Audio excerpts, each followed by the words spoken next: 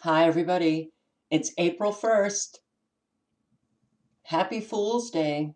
But this is no joke, what I'm going to be showing you. We are already trapped. We're trapped in the surveillance grid that's only getting tighter and tighter every single day. I'm going to start this video with this video.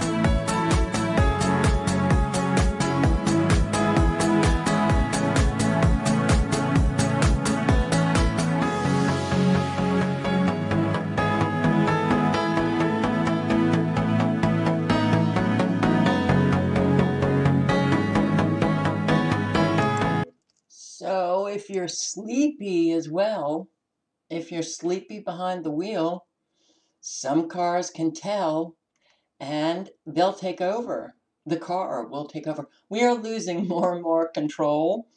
Uh, every aspect of our life will be thoroughly controlled in this new world that is not coming. It's here. So drowsiness detection systems that monitor a vehicle's movements, such as steering wheel angle, lane deviation, time driven, and road conditions. When drowsiness is detected, drivers are typically warned with a sound and the appearance of a coffee cup icon. They've also developed sensors to be placed in the seat that monitor changes in heart rate, a camera-based system which will monitor head and eye movements as well as body posture, heart rate, body temperature. And sensors on the outside of the vehicle will monitor the state of traffic in which the fatigued driver is engaged. And once vehicles can communicate with each other, a capability expected in the next few years, other cars will be able to take appropriate maneuvers to avoid the drowsy driver. Great. Don't you just think about this? The idea of just driving and suddenly your car is no longer in your control because the car's sensor, well, the car in front of you deviated into, a lane, and the person doesn't need to be sleepy or drunk. And no accident will occur. It's just that split second moment of inattention, and suddenly your car is taken out of control. Well, it doesn't seem like a very good idea. This is not a world that I will ever adapt to. Oops, Google failed to disclose secret microphone in Nest security system. Oh, we're sorry. Yes, we had a secret microphone in the Nest security devices that you bought from us. Smart Light, Google, and Amazon know when you are going to bed. And Amazon Ring security cameras, Nest, Ring. The Ring provides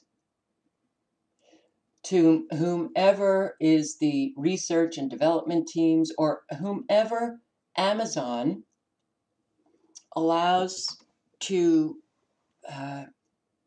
access the data, unfettered access to folders that are put on cloud storage services. cloud storage service. Every video created by every Ring camera around the world, highly sensitive files that could be easily browsed and viewed, downloading and sharing these customer video files would have required little more than a click, and Ring unnecessarily provided executives and engineers in the United States with highly privileged access to the company's technical support video portal, allowing unfiltered, round-the-clock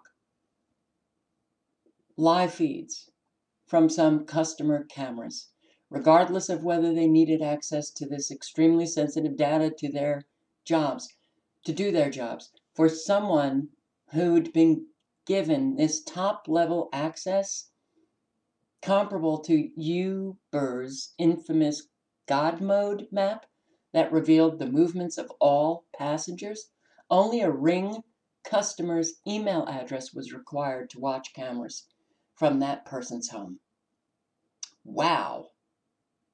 Well, surely egregious abuses of this technology are, well, they've already occurred and more likely to occur more frequently. Private battle coming from these home security cameras. So, Ring video doorbells, Nest Hello, and other connected security cameras are the fastest growing home improvement gadgets since garage door openers. These cameras, often built into buzzers, alert your phone when someone is at your door and save footage online. Police are setting up voluntary registries for private cameras in dozens of communities. See, Google, Amazon, law enforcement, government, they all work together. Cities such as Washington, D.C.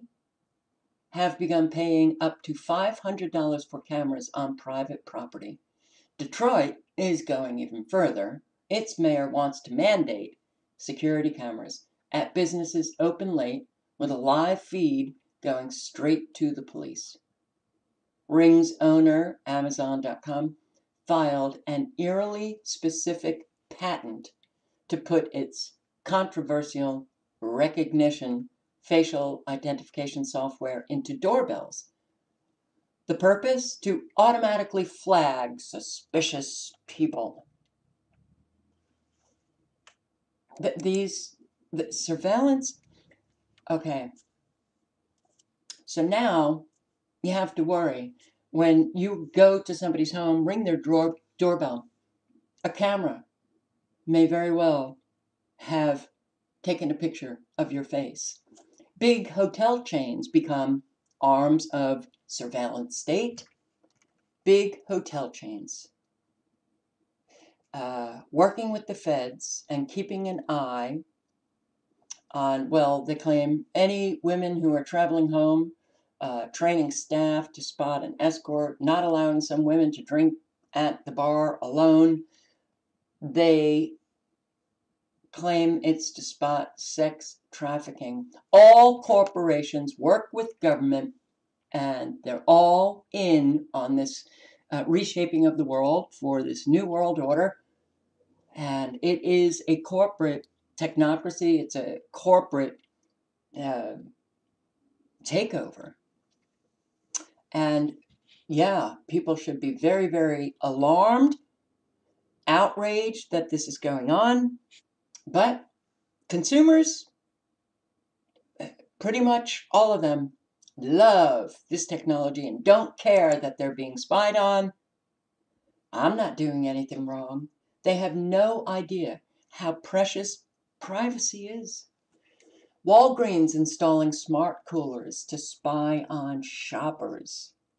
Walgreens in smart coolers? What? Fridges equipped with cameras that scan shoppers' faces and make inferences on their age and gender?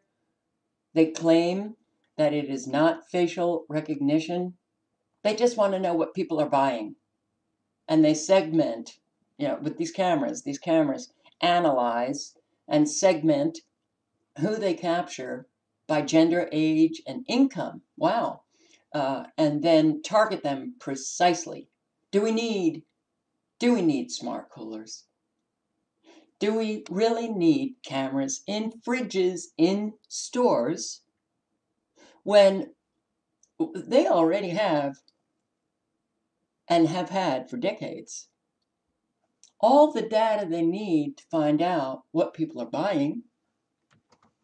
Most use credit cards or ATM cards. A whole lot of people have those, what are they called? The store that give out their own card so that you get discounts. All of that data is stored, so they know what people are buying. Surveillance. Home tech is getting smarter and creepier. Yeah, finding an oven that just cooks food may be as tough as buying a TV that merely lets you change channels. Internet-connected smarts are creeping into cars, refrigerators, thermostats, toys, just about everything else in your home. There was a gadget show, CES 2019, opened Tuesday in Las Vegas. It showcases many of these products, including an oven that coordinates your recipes and a toilet that flushes with voice command. Geez, that's what I've always wanted. Flush. I guess that's what you have to say. Flush the shit. God. Every additional smart device in your home, companies are able to gather more details about your daily life. How many times you shit. How many times you go to the bathroom. My God. Some of that can be used to help advertisers target you more precisely than they could with just the smartphone. It's decentralized surveillance, tethered to some online service, stealthily gathering our information. Yet consumers so far seem to be welcoming all of these devices. An oven can sync with your digital calendar and recommend recipes based on how much time you have. It can help coordinate multiple recipes so that you're not undercooking the side dishes and focusing too much on the entree. A camera inside lets you zoom in to see if the cheese on the lasagna has browned enough without opening the oven door.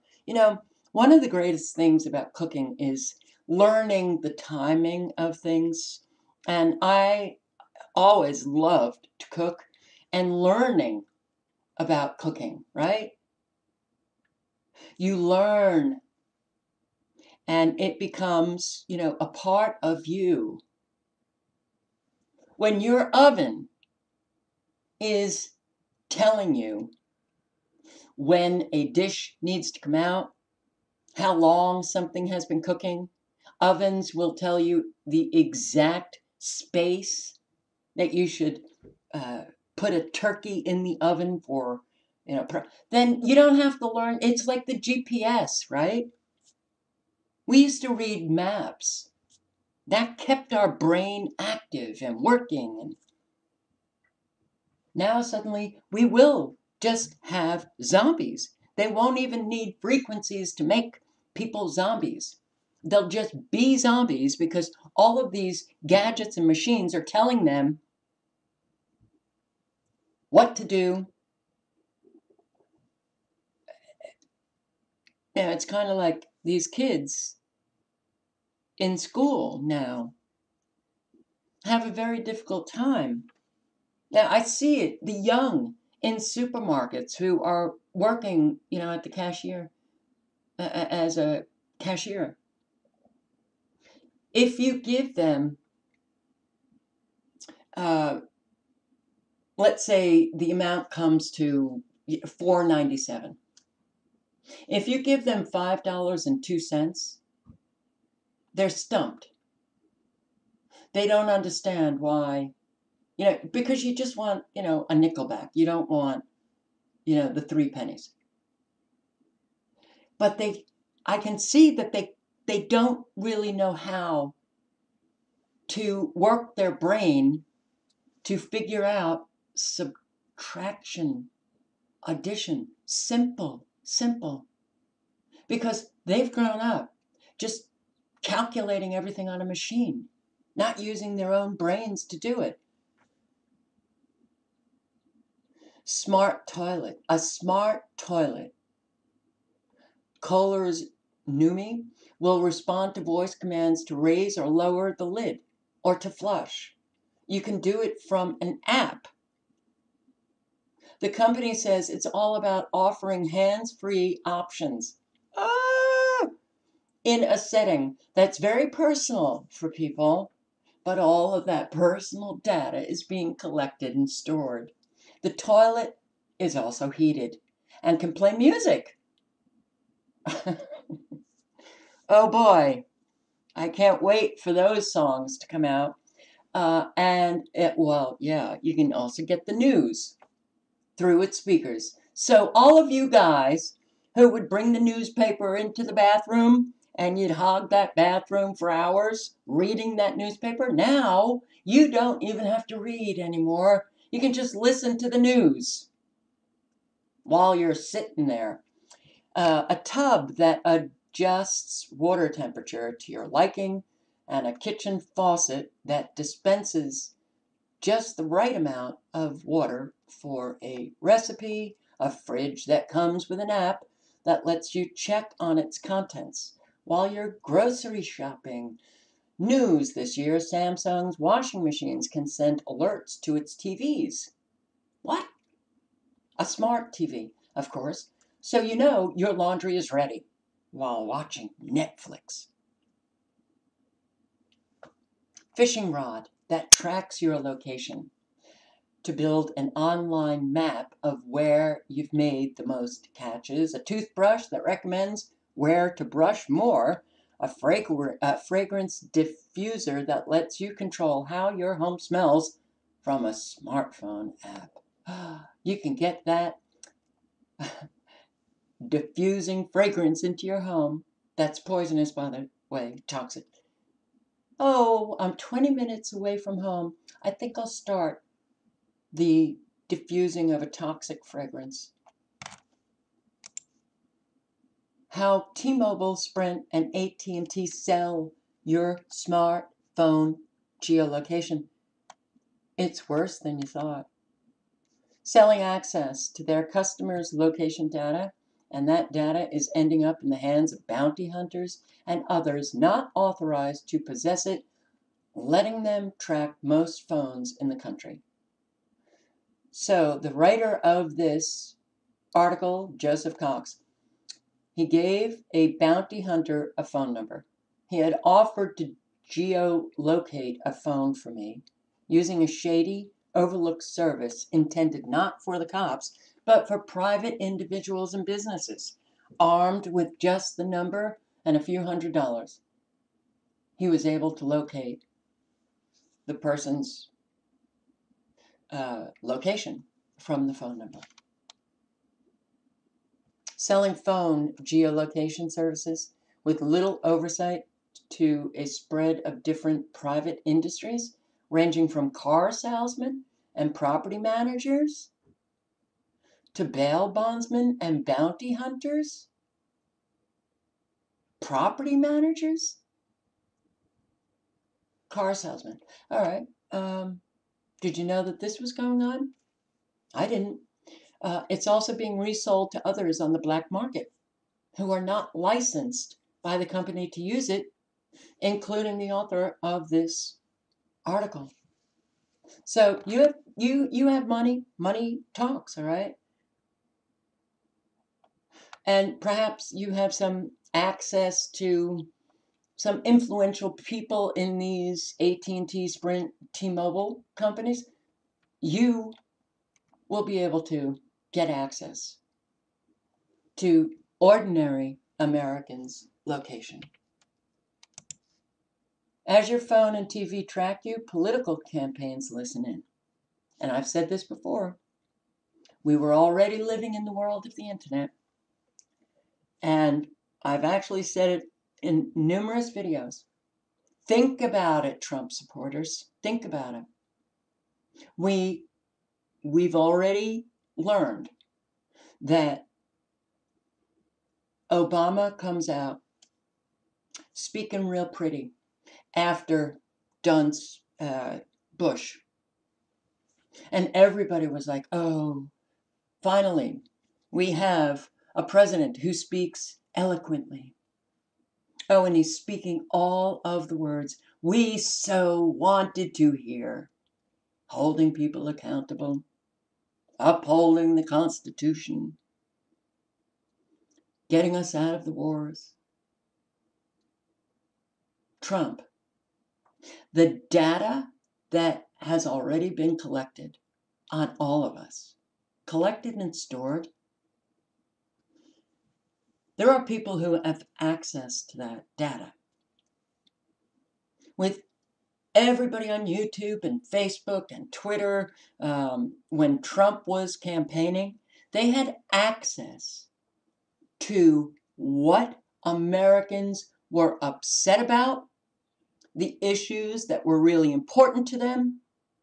And then you get somebody who has decided to jump in as a presidential candidate, and they know exactly what to say to get support from you. It's a game to them, but they then come out and talk about, oh, what did Trump talk about?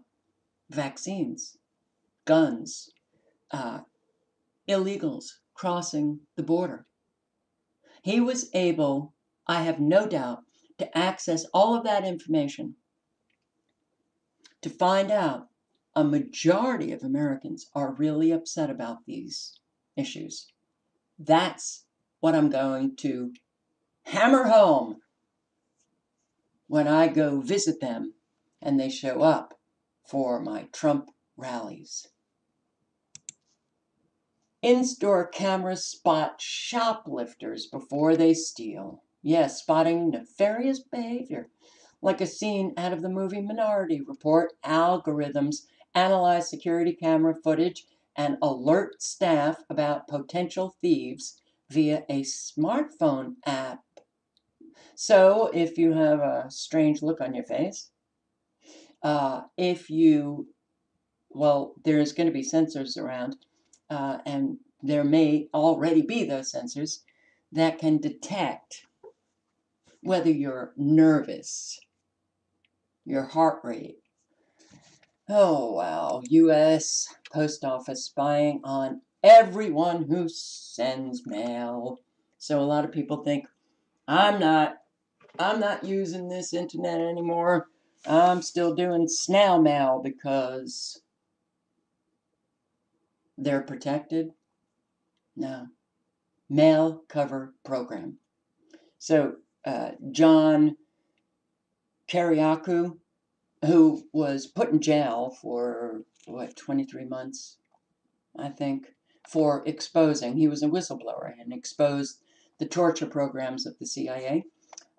He wrote this article.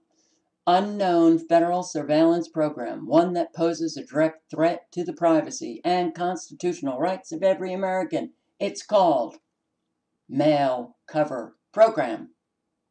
It allows postal employees to photograph and send to federal law enforcement organizations the front and back of every piece of mail the post office processes.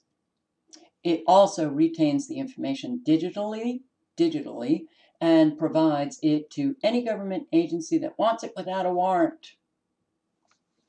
And don't you think they have scanners to look inside boxes? I'm sure they do. Chinese-style total surveillance technology coming to Detroit.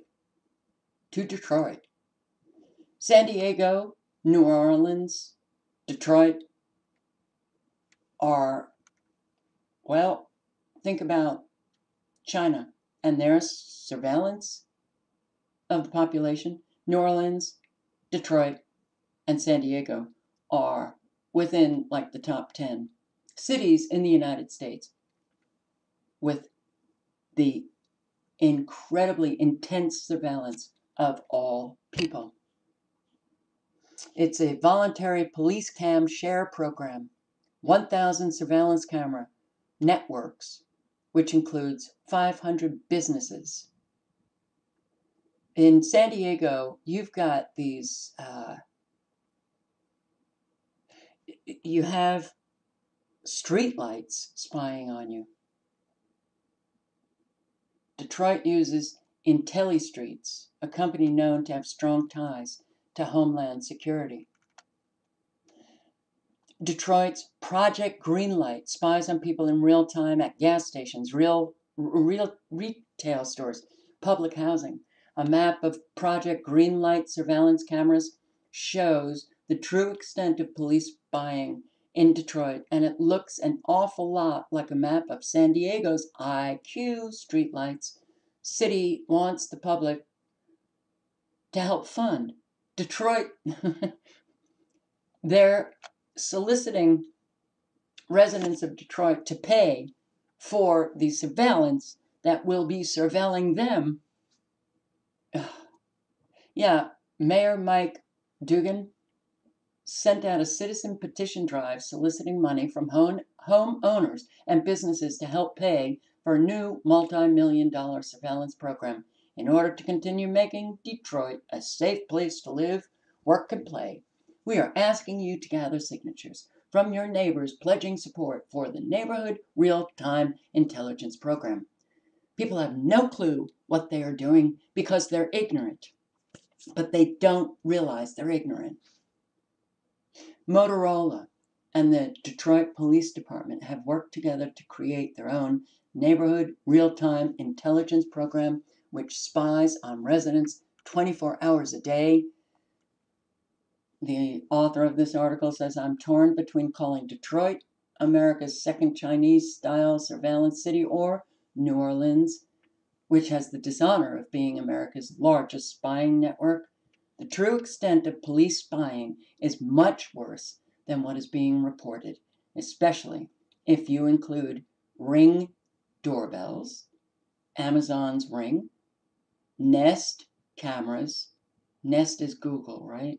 Which turn entire neighborhoods into mini surveillance networks.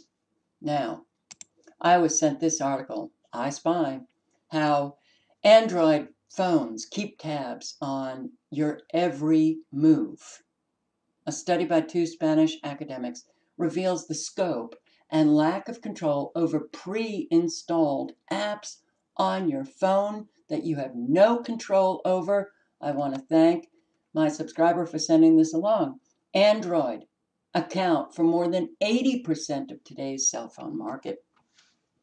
You open the box, press the on button, and the phone connects to the internet. Without further ado, you have just triggered the most sophisticated surveillance machine to date for monitoring your routines. No longer matters whether you download Facebook or activate Google.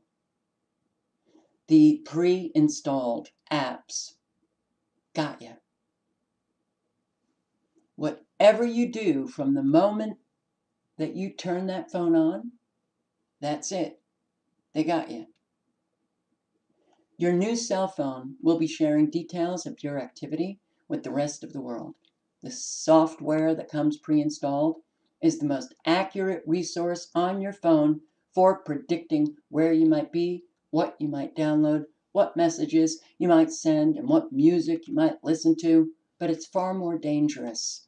Personal data is sent to a broad network of interested parties. Servers belonging to the cell phone's manufacturer, Facebook, Google, corporations, and startups that package it, tag it, sell it. They all have your personal, every bit of information you put on that Android phone. cell phone can have more than 100 pre-installed apps and a further 100 that are third-party libraries included in the code, many of which are specialized in monitoring the user and in advertising. An international landscape of hundreds of thousands of apps with common, dubious, unknown, dangerous, potentially criminal uses, a chaotic environment of mass surveillance, with only the tip of the iceberg revealed by this year-long research. Android cell phones, not produced just by the manufacturer. The chip comes from a company. The operating system may come from another company. Software added to the phone comes from other companies, operators, distributors. The result is an ecosystem so complex that all the players can sidestep the responsibility of where our personal data ends up. Google created the open code platform, but this is now available to everyone. And what belongs to everyone belongs to no one. The world of Android is like the Wild West. Each version of our Android cell phones tells its base what we are up to from the moment we turn it on without skipping a beat. All data, even if you're not using it, it's still working. It's, oh, those microphones, still on. Cameras, still on. GPS sensors in that phone. They know where you are. And you have no control. You can't turn them off. That's it. The door is wide open all the time. You know, they put apps like Google Play on, or you have to download them. Well, you have control over those. You have no control over the countless apps on, well, they're not countless, but a lot of apps that have been pre-installed. Pre-installed. Not so much because you're researching underwear, so suddenly you get an awful lot of advertisements for underwear. No. Surveillance. They're recording your conversations via the phone. They know your location via the phone. Everyone you talk to, they connect it. You know, your social network, it's all connected. They know who you're talking to. And Facebook, I posted a video on this years ago. Facebook is also tracking non-users. So you have a Facebook page. You're putting up these pictures of people who don't have Facebook. You mention their name or whatever. Suddenly, Facebook is able to track those people who don't even have a Facebook page. Yeah, we are trapped in a very, very dangerous surveillance grid. But two further problems inside an operating system that has access to all the cell phone's functions, all your functions. All your functions. And you're talking about not just Microsoft or whomever is selling the phone. You're talking about a network of companies that have access to your personal information, every bit of it, but also to your cell phone's functions, which means they can turn on the microphone, which means they can also download stuff into your phone. If they're targeting somebody, they could download porn and suddenly have the police come and arrest somebody. And they're completely innocent. And they wouldn't even know that they have this on their phone. Secondly, these apps can be automatically updated, which allows them to mutate the operating system is the cell phone's brain. It has constant access to everything and it automatically updates. And these updates are important because a manufacturer might have given permission to a company to be on its mobile code for something innocuous. Then 2 months later, this can be updated, adding permission for other things such as recording conversations and accessing messages. When the needs of the tracking company change, the creators can introduce new software and new instructions. The owner of the cell phone is powerless to stop that from happening. There's no permission requested. The operating system is simply updated. Information is massive and includes the technical characteristics of the phone, unique identifiers, location, contacts, messages, emails. Not good. So, I will link below to everything. You can read the full articles. Yeah, new cell phone, pre-installed app that has access to the camera, contacts, and microphone. Well, I don't know about you guys. This is not a world that I have any desire to live in. I'd give it up in a heartbeat, but because most people are just thrilled with this new world, we are trapped in it with them. Yeah. So think about that. When you're walking around, no matter what you're doing, you're being followed, you're being watched. This is our new world. This is how it is ordered.